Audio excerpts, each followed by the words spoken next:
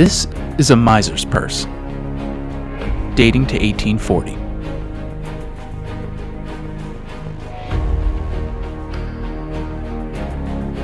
This purse is over 17 inches long and is made from cotton with steel beading throughout and two white metal bands in the center.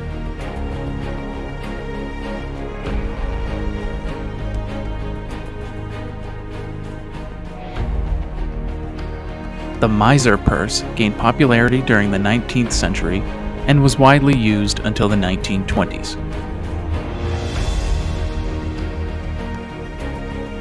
One end of the crocheted purse has twisted tassels made of steel beads, and the other has looped fringe, allowing users to differentiate which end they needed to access.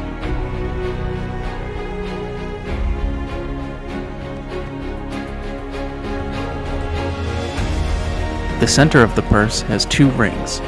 Separating these rings gave access to the purse's very small opening.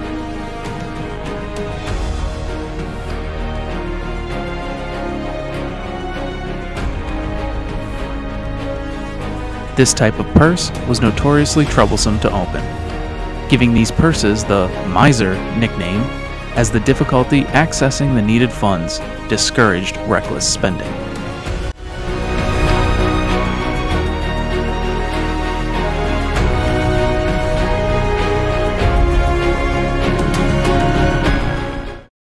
I hope you all learned a lot with this in-depth look at a piece from our collection. We would love to show you more here at the museum.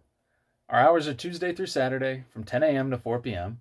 and we're located on historic Church Green in downtown Taunton.